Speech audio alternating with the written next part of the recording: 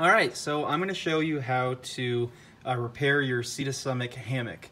What they give you when you receive your hammock is actually a little patch, a whole repair kit, and with that you get instructions, a couple circular patches, and a couple square patches as well for any different size and shape of hole you might get in your hammock. And the reason why I'm doing this video is because I actually just got my hammock and I set it up, and I had a fire, and I had it about 10 feet away from my hammock, but I think a little ember must have gotten in the air and flown over and, you know, burned a hole through my hammock right there. And you can see I just marked it with a Sharpie just so I could find it quickly for this video. And I'm gonna go through and show you actually how to use it. So the instructions themselves actually say, thoroughly inspect the hammock for all holes and tears, which I did. Make sure the fabric around the hole is clean and dry, which it is.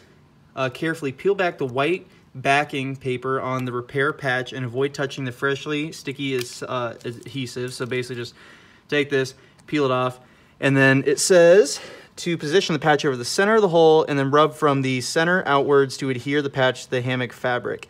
Ensure that there's no folds in the creases in the patch, and avoid using your hammock for 30 minutes so that way it can finish adhering. So what we're gonna do is just use a circular patch because it's a tiny hole, and this is the smallest one it has.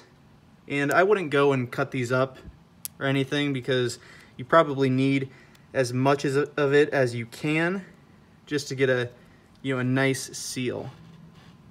So I'm having some trouble getting it off the adhesive, but there we go. Take it like that, and I'm actually gonna hold this halfway over so I can avoid trying to touch it too much.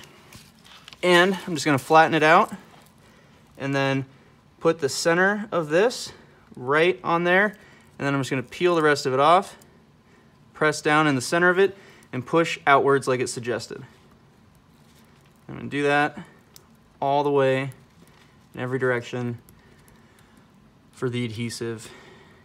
And I'm only gonna do this on one side. It didn't say whether you should do it on both sides or not. I'm sure if you really wanted a good seal and you have a lot of the adhesive patches left and you don't expect to get too many more holes, if you expect, you know, to learn your lesson from putting a fire too close to your hammock, then, you know, it'd probably be a good idea to do it on both sides. But they don't say that it's a requirement, and it should be fine as long as you work out all the creases. And that is that.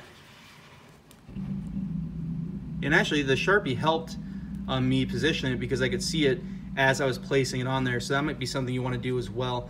I don't think the Sharpie will in any way damage the fabric, and in any case you have a patch over it, so if it would, then, you know, you're it's kind of got your back. All right, and that is that. If you have any questions, let me know in the comments. Thank you.